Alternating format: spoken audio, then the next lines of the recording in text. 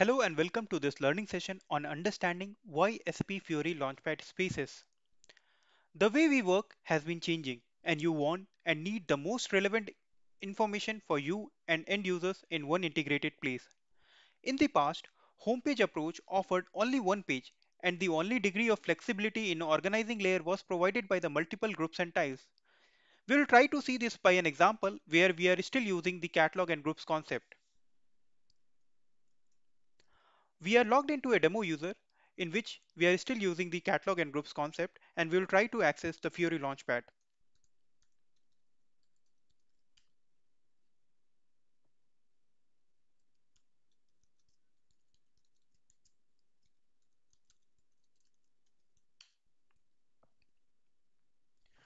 This is how the user's homepage would look if you are still using the catalogs and groups concept. As you can see that it has only offered one single page, and there are multiple groups assigned to the user such as payments, supplier account, journal entries, and so on. Now we would try to log on to the user which has the business role, multiple business roles assigned to it and utilizes the spaces and pages concept.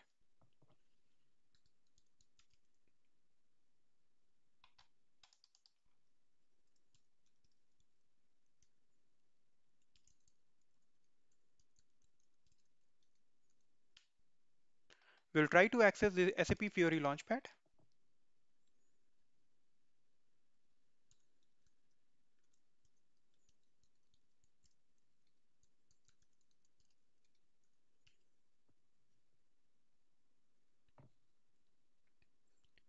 To get the right balance with the structure and flexibility, spaces, pages, and section was introduced. Space represents an area of work tailored, tailored to the needs of your different business roles. If you want to make it more personal, you can enable the end users to drag tiles around pages and section. You want something that's delightful to work with and look at. The overall result is a better user experience which is faster, more efficient, and more comfortable.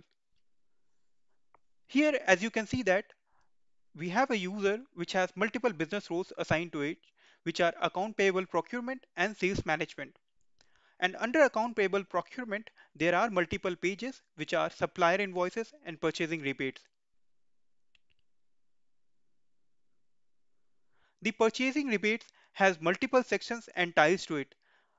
Once a section is insights which has multiple tiles such as monitor supplier condition contracts, display settlement calendar,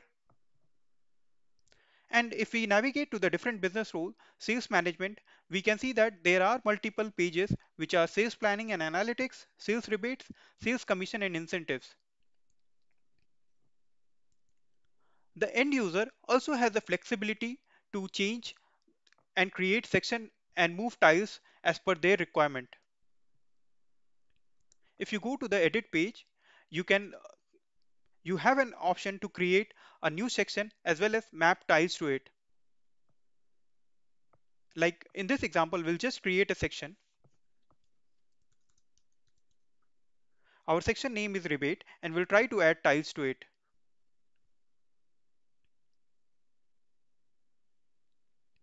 For example, I'll just add the tile print supplier invoice. As you can see, the invoice page has been added.